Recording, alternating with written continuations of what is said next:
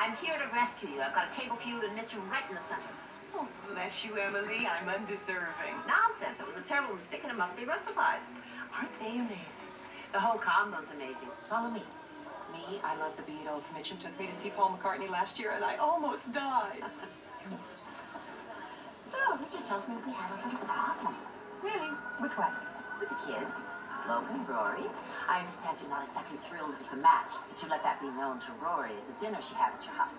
Oh, well, I wouldn't say not thrilled. Then what would you say? Oh, Emily, this is a party. I'm just curious. This may not be the time and place, Emily. Hello, you two. Drop by our table later. Let's make it the time and place.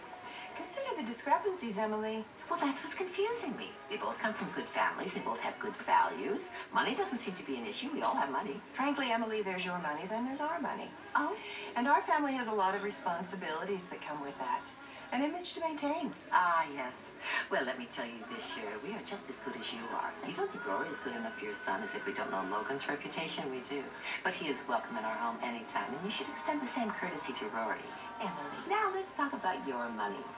You were a two-bit gold digger, fresh off the bus from Hicksville, when you met Mitchum at whatever bar you happened to stumble into. And what made Mitchum decide to choose you to marry amongst the pack of women he was betting at the time I'll never know. But hats off to you for bagging him. He's still a playboy, you know.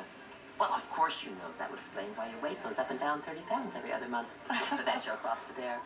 But these are ugly realities. No one needs to talk about them. Those kids are staying together for as long as they like. You won't stop them. Now enjoy the event. Diane, hello.